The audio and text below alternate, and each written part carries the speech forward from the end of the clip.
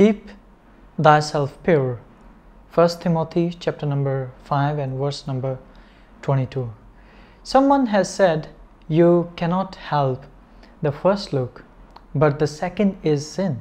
Jesus indicate that you can engage in immorality by our look. The Bible places the lust of the eye right along with other major sin. Listen, for all that is in the word, the lust of the flesh and the lust of the eyes and the pride of life is not of the Father, but is of the word.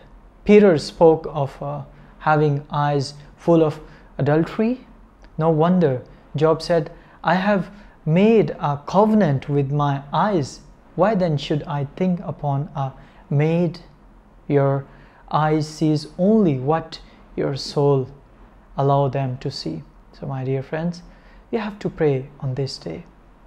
May my eyes be on you, Lord Jesus, for I need your purity and the love to fill my heart and my mind.